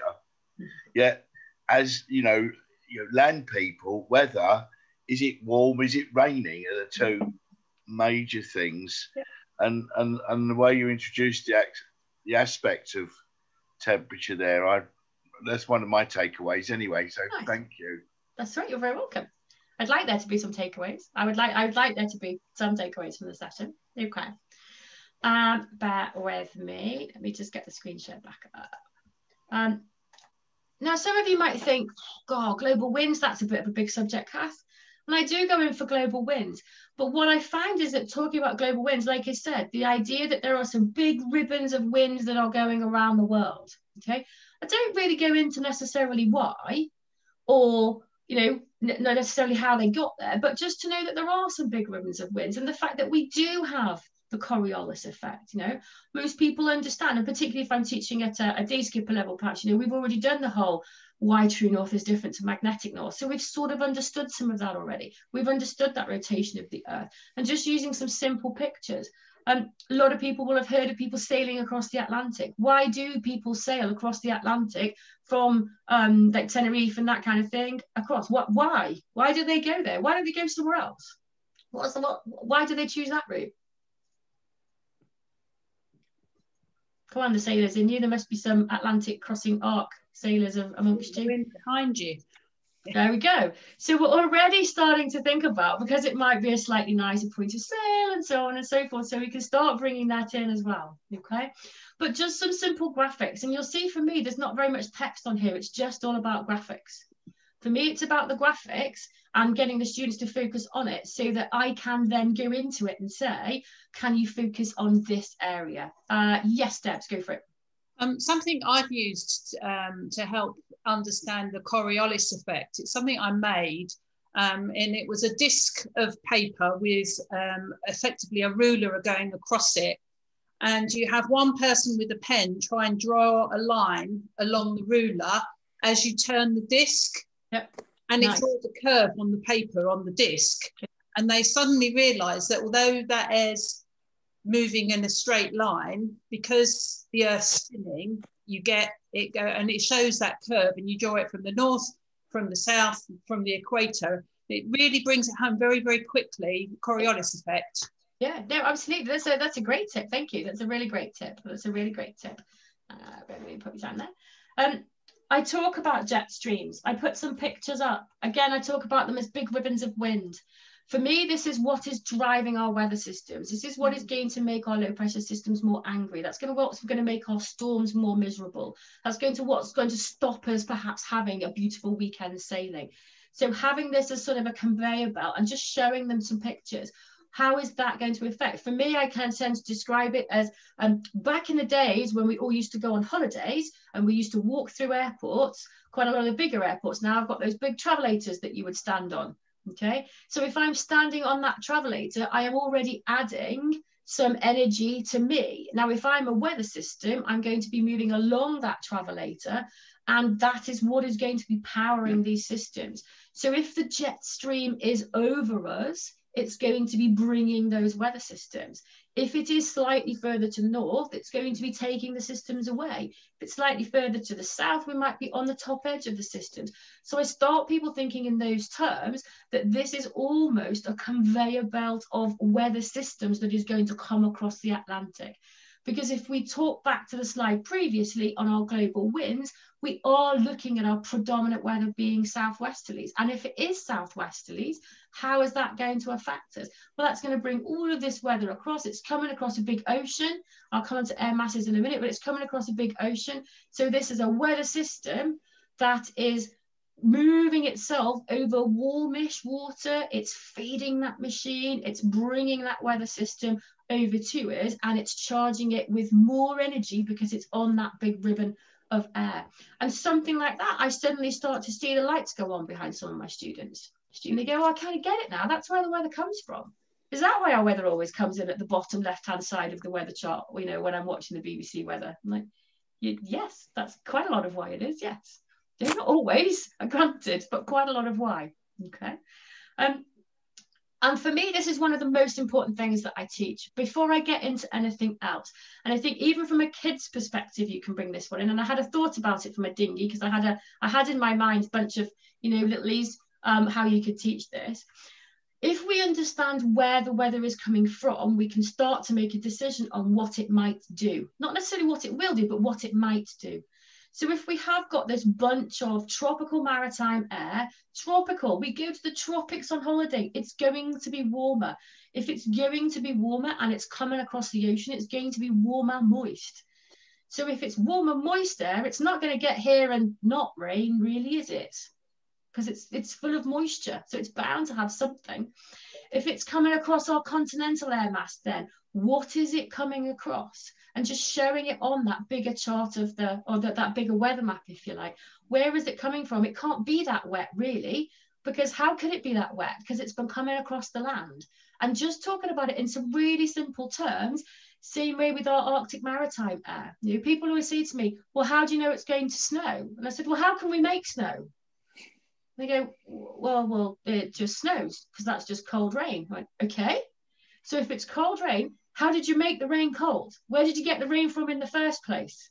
So if we're talking about weather systems coming up that are moist air bumping into something cold, that's probably where we're going to start getting our rain from, our snow from. Where's, you know, polar maritime air, again, bringing in some of that wet, colder air, polar continental air. And you can go into the level of detail on this to as much as you like. For me, I'm thinking, even if I had some of the younger students, you could even have like mats on the floor and say to them, okay, kids, where are we going to get warm, wet air from? Here's a largish picture, if you like. Where are we going to get warm, wet air from? Go and stand or point or whatever it is. You pin the tail on the donkey. Where do you think that warm, wet air is going to come from and why? Because it can't come across the land. It has to come across the sea. So starting students thinking along those lines really means to me that they start understanding the what of the weather before you start plying them with, oh, and by the way, there are some really complicated bits over here that you have to learn that are sea states and visibility and timings and so on and so forth. But at least at the end of an hour or so for me, they've got a picture of what that means, okay? Yes, we can have good weather. Yes, we can have bad weather, but they've got that initial picture of what that means for me. Hopefully that will take me back up to the beginning. Okay, so if I go stop share. Any initial thoughts on that? Brilliant from my point of view. Thank you very, very much. Yeah, really, really helpful. That's all right. You're very welcome. And I think then, sorry, go on. Thank you. Oh, no, that's all right. And even when I then start talking about things like, let me just pop something like this up, and you'll all say, this has got nothing to do with the sea. So hang on. So if you want to start talking about the Beaufort scale, what does that say to you? Yeah. It's nothing to do with the sea. I'm not showing you a whole load of pictures because actually going to find 12 different pictures of sea states that fit into this is really quite tricky. What am I trying to get my students thinking about? You'll notice it's talking very much about flags. And a wise old man once, way back when, said to me, if that flag is completely out from that flagpole and not dropping at all, it is blowing a force 5 or more. If it's curling and it's dropping, it's probably not. And for me, that's a decision point. Force 5 is a big decision point for me, whether I'm going to go to sea or not. Because force 5 is probably going to be bumpy. So am I really up for a bumpy day? Or do I really want to stay in? Like I say, that might be the decision if we're talking about some of the more extreme dingy stuff. And like I said, I do, you know, I'm certainly not an expert on that. You might be sat there going, we're not going sailing until the flag's pretty much out from the flagpole. You know, I think Matthew, you said earlier, it depends very much on what you're trying to teach. But for me, when do the trees move? Because there's no point me starting to teach weather by talking about sea state when the students haven't seen it. Because it doesn't mean anything to them. Why horses on the top? I can talk about white bits on the top of waves. Well, you might be lucky, they might have been on holiday, they might have been a breezy day, they might have looked out to sea. So for me, I'm talking to them, when do the big trees move? When do the small trees move? What's the decision that you're making walking from the car to your boat? Where you're in a sheltered marina saying you can't even see the sea state yet. So, sorry, go on, Jerry, I think you've got, was it Jerry? Oh, I didn't want to interrupt you. No, that's all. I was just, I mean, thank you very much. It's a very good talk and on that. I noticed some of your slides were actually from A-level kind of syllabuses and things like that. So we are teaching that type of level and the theory in particular. But if one of your, and I'm sure Compass has really good talks, and most of what we were saying is how can the individual schools or person teach weather? But if a student comes to you and says, I want to go away and do a bit more reading about it around a background, I find anything from the RYA is so dry and really just revision notes and almost impossible really to get any more in-depth information on. I was just wondering whether what your experience is on the written kind of textbook, for want of a better word, which a person can go away and discuss and absorb and think about, so they come back to the course the next day that much better. Yeah, I think for me, I'm not sure I found a great weather textbook, if I'm honest. And I think to say to people, because there's so much of a differential between sort of the beginner, the intermediate and the advanced skippers and what they need to know, I'm really signposting them to more of the online material because it's in smaller bite size. I mean, you mentioned here about some of the kids stuff.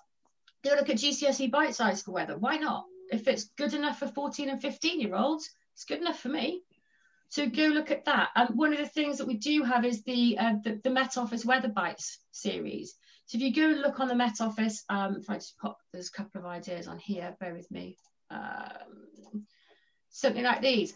These are both videos that are on there. So if I want to teach weather fronts or get students to go away and read about weather fronts or understand weather fronts, there is no point me showing them a book. I can show them how the weather fronts work and so on and so forth. But actually, if they start to see it in action, so the Weather Bite series for me on the Met Office are really, really useful. Met Erin, the Irish Weather Service, they do some very similar things. They often have talks on by some of their meteorologists as well. So if you want to go away and learn a bit more about it, for me, it's about some of the simplistic things. Going onto the Met Office and finding that there is, when we look at the synoptic charts, for example, there is a button to click that says interpreting synoptic charts, which takes you to another page and talks about it. Yeah. So I think for me, I've never found a really good weather book. I'm happy if other people have, but I've never really found a good weather book. But I do think some of the stuff online and some of the new programs online are really good. I can suggest one in that case. Okay. Go on in. Have you heard of David Burr? Mm-hmm. B-U-R-G-H. Mm-hmm. He is an American. It's very much American weather. But his books on both the modern marine weather is quite heavy. I have to say it's quite heavy. And also his books on celestial navigation, if you want to sit down and really get the fundamentals out, I've yet to find anything which matches it. Some of it's too heavy, but it is very good. And I think that's really the challenge for me, is that when I'm even looking at day skipper level, let's say, I'm almost aiming day skipper level weather at GCSE type level weather, because that's really what we're asking. I mean, basic weather is basic weather, isn't it? And if I can find something that's more engaging for the students, you know, we've talked about things like Windy. I'm putting Windy up and using the passage planning element now. I don't know if you guys have seen that. You can go in and do the passage planning. You can move the slider up and down to see the weather. I might put that up in a second. Yeah, thanks for popping that in the chat, Jeremy. David Burr, Modern Marine Weather.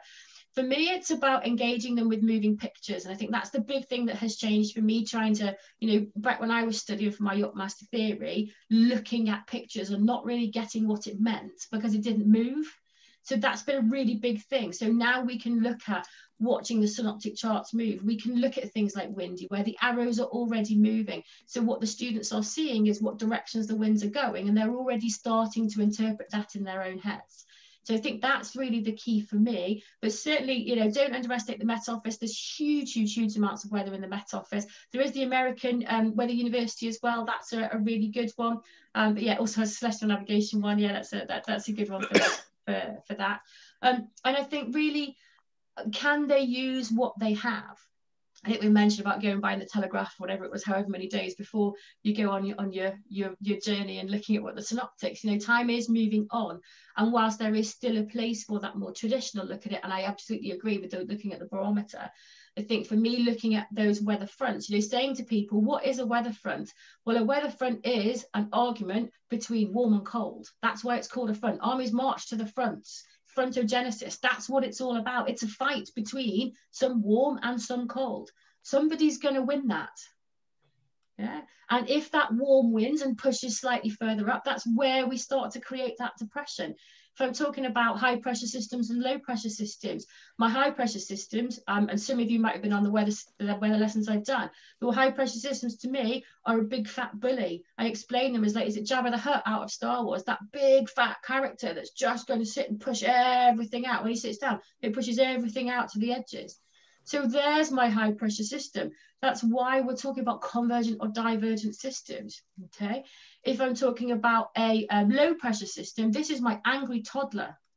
This is my angry toddler. It's got really angry. Some big fight went on between warm and cold sectors, created those weather fronts. There's been that big battle. And so there's already a whole load of anger going on there.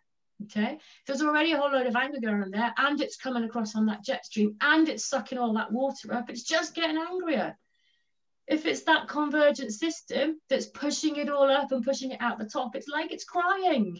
So there will be water coming out of the top of it. So a whole jet stream full of angry toddlers that's coming right at you is really going to ruin your boating. Because just when you've got rid of one of them, or it's going to ruin your dinghy sailing, isn't it? You know, poor Molly's going to be sat there going, I want to get these kids out in the water. Not today. Angry toddlers in town. Not tomorrow. Angry toddlers still in town. You know, I'm getting people to understand it like that. Because then, and I say to them, if it's a low pressure system, they're not always that angry. Because sometimes your kids aren't, your toddlers aren't always that angry. Sometimes they're just having a bad day. So we get a fairly low, you know, low pressure system that comes over and just rains a little bit. Or then we get some of those whopping great big pressure systems that have been spinning around in the Atlantic, working themselves up into an absolute frenzy, dragging all that warm moist air that they possibly could, coming across the Atlantic, being fired by a 200-mile-an-hour jet stream, to where they come into some land, lift up and dump all that rain. Well, there's no surprise, is there, when you think about it in those terms? So I get people thinking about it in that term. Now, some people are uncomfortable talking to students in that way and would say that that's not very traditional. And I'm sure that there would be some purists out there who would be saying, oh my goodness, you can't describe it like that, Kath. But students get it. And once they get it, I can then start saying, so what about the wind direction? Where does that go? Let's look at a picture of it. If it is a convergent system, why is it sucking that in? If it is a divergent system, why is it pushing it out? And that's where I tend to take my weather systems through them. And how can I bring in things like visibility? I mentioned it earlier on. Go find something. If I'm teaching in a bay, can I see the Isle of Wight? Yes or no? Can I see the end of the headland? Can I see this? What can I look at on my chart that my students could reasonably go, well, this is a mile away, this is 2 miles away, this is 5 miles away, and then we go look at it. Because just because it's a theory session doesn't mean it has to be inside, right? I mean, God forbid, I know the purists will go, oh my Lord, you teach students outside. Kath, I might do. We teach weather at Yachtmaster cloud spotting by standing outside and looking at them. I mean, revolutionary, I know. I mean, the downside is then when they're driving home that night, they're so into their clouds, and I have to say to them, please focus on the road and don't keep looking at the clouds. But what are they seeing and what can it mean? If you have got blue sky, can you be in a warm sector or are you in a cold sector? If I can see blue sky, really, what does that mean? If it's a big blanket like I've got now, I look out the window. If it's a big blanket that I look at right now, that's a big blanket of grey cloud, what does that mean? Where do I fit in that pressure system? Can I be on a weather front? No, because I've got no rain. So where must I be in that system? And get them thinking. And then if they can work it out for themselves, rather than you telling them, I find that the students start to move on with it. And then once they've got that idea of wind direction and its impact on the sea state, then you can start talking about, okay, so what does it mean if I sail out of X? If I want to sail in the Bristol Channel and I've got stonking southwesterlies on an ebb tide, yeah, great for rough water handling. Not so great for me teaching, you know, powerboat level 1 to a couple of 8-year-olds. Yeah, because they'll probably just cry, I suspect. Yeah. But actually, and actually so will some of the adults, if I'm honest, it's not just the 8-year-olds. It's not just the 8-year-olds. So starting to think about how does it affect me? What does it give me? Because I can have a laminated card on board my boat with all of those definitions on. It never runs out of battery. You know, well, that everyone says you can't have it on your iPhone. It never runs out. I can have a laminated card. I can have something up on the screen, getting people to pace out sea state so that they understand that 14 meters is quite a long way if you want to talk about phenomenal waves. You know, actually drawing the picture. I think I have a, there with me, see if I can find one of the pictures to show. But some of it is more about, for me, how students learn and what really twigs it for them, so that I see in their faces that they are getting it. I'm just trying to find my sea state, bear with me. There we go. If I pop something like this up, okay. So yes, it's a really wordy slide, it is. But actually what I've done on the right-hand side there is said, look how less interested we are, how much bigger those boundaries become, how much bigger those different things become, the further up we go. So actually, yeah, we've got lots going on down here for calm, smooth, slight, and moderate. And I think it came back to the question earlier, you know, people say moderate can be a bit uncomfortable. Actually, then when we move up into rough, I mean, we're already up to 4 meters. After that, it's just damn bumpy, isn't it? Really? So what's the point in me saying to students, can you tell me how high high sea state would be in meters? Really? I'd like to know that they could tell the difference between moderate and rough. I'd like to know they can make their decision points at force 4 or force 8. You know, force 5 or force 8 kind of thing. Force 5, really, do we go boating? Force 8, definitely go to the pub. Okay. So they're the kinds of sort of visual clues that I would be using in order to say, yeah, you can have all of that. So I can appeal to the theorists who want to go read the books, who want to have a look at it, who want to see what it's written on the slides. But actually, what does that look like from a picture? Okay. Ladies and gentlemen, I'm just conscious of the time. I could talk about weather all day, but I have to do it again at 2 o'clock for the other mob. Okay, but I would say any questions that you want to put to me. Thank you very much. Thank you. That's not a question, that's a statement, but there we go. Rob, go for it. You put your hand up. Oh, just a thumbs up. So I was just saying thank you, that was all. That's all right. Yeah. Okay, thank you. Can I just say thank you? Nikki and Steve have got problems with their internet today, so can I say thank you from Nikki and Dimmer and Chichester Marine Training, because I think you and them are doing a fantastic job with all these seminars, but it's been really interesting for all of us today. We'll all take something away. So thank you very much. Great. It's been really helpful. Thank you.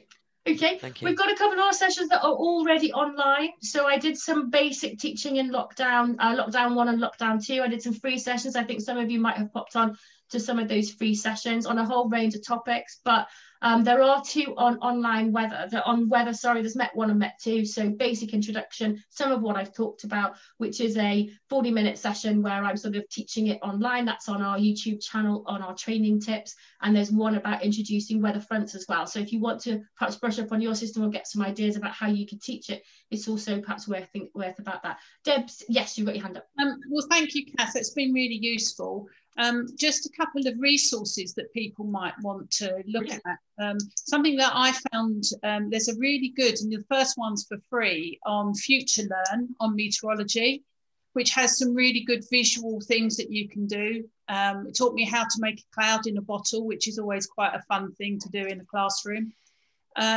So Future Learn, their meteorology thing, is really worth the time to go through. And also the Met Office is a great source of their fact sheets and videos and things.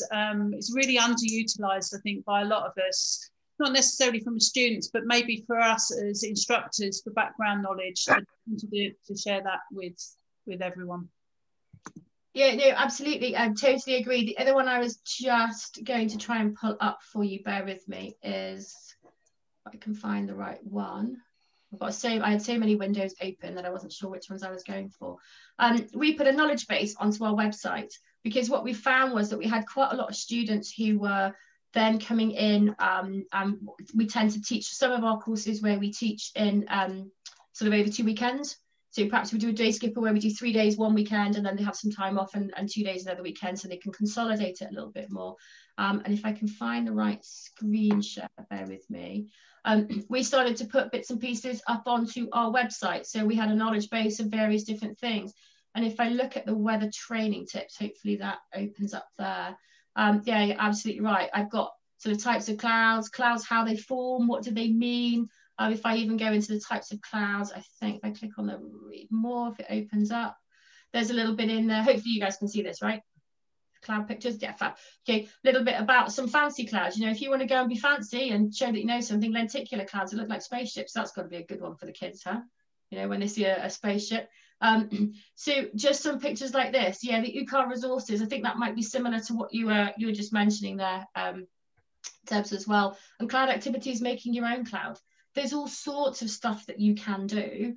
But again, thinking about some really simple pictures, or even getting something printed to go on the center wall. Because if I'm going to have something like this tells me everything I need to know about clouds, this one picture. And then I can talk about it. I've either got fluffy clouds or flat clouds or the ice crystal type clouds. And there we are, that's it. Really keep it really simple. So something as simple as that, and some of those resources, yeah, absolutely. Some of the kids' resources are great. Particularly now, I mean, I dread to think with, as much as we have with homeschooling going on and what's going on there might be all manner of weather experiments that you can do. You know, 2 different coloured liquids, one hot, one cold, sticking it into a you know, big square sort of goldfish tub and seeing how weather fronts form. That's another good one. So you've got some food colouring in some warm water. So that's quite a good one. Okie dokie.